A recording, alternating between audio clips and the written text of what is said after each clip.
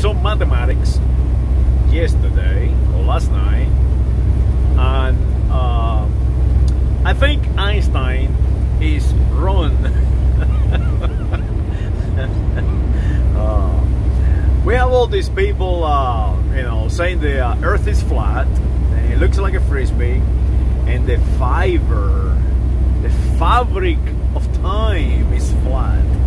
You know, the fabric of time is why the planet goes around and around and about around everything. Everything goes in circle, you know, spiral, you know, spiral down, and elliptic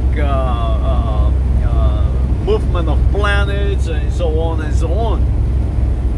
And I have an issue with that. I mean, tremendous issue with that. And the issue that I have is, how come the Earth is not does not have a how can I say, a flat movement around the galaxy? Basically, we are rotating around the sun on a 90-degree plane compared to the galaxy. If the fabric of time, if the Einstein equation say the planets move because mass, because basically it's like if you get on a bed and you weigh, will push the mattress down, and everything that falls in the mattress will roll up to you or closer to you.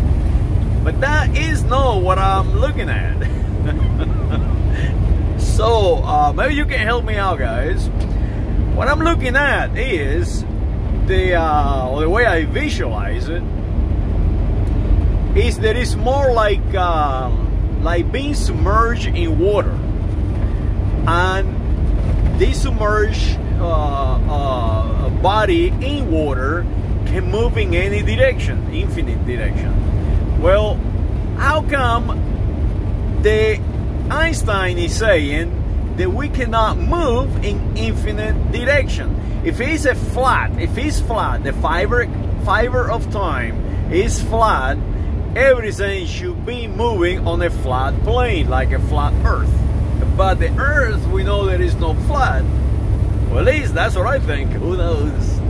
So, how you explain the, let's say for example, they're looking for the ninth planet, and the ninth planet, mathematically they say that it's there, and the reason is that it's a lot of our planet, Tarium system, that is moving in a different orbit. So actually it's kind of confusing to me myself. They basically saying that I am correct. There is no such a thing as a fiber or fabric of time. There is not a flat anything in this universe. I think there is something else that is moving us. I think something that is pushing us actually. And the reason I say pushing, because if it will be pulling, we'll have no gravity. We have the oceans will not be here. So it's something pushing us in all directions, and they call it gravity. And Einstein say that yes, because the fiber of time. But how come there is no flat? How come that we have orbits of our own solar system in a 90-degree compared to something else? So that is my definitely proof the fiber or fabric of time does not exist on a flat surface. Is the whatever it is influencing us in every direction whatsoever, and it is no time. I don't think it's time. So the equation says that yes, that we can travel in time, if you will, and everything mathematically makes sense. But when I look up there and I see let's say the Earth moving on a 90-degree in relation to the Milky Way galaxy. That tells me there is something else up there that we cannot figure it out. Now, the nice planet, it might be there. I mean, who knows? But one thing I know for sure, we will not call that planet David Bowie.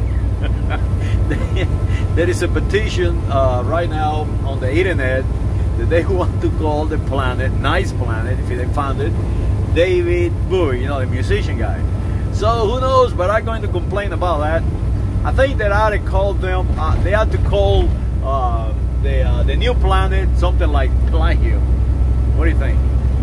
Pelagio sounds like you know, like amazing, you know, like Don Pelagio, the planet Don Pelagio. I like it.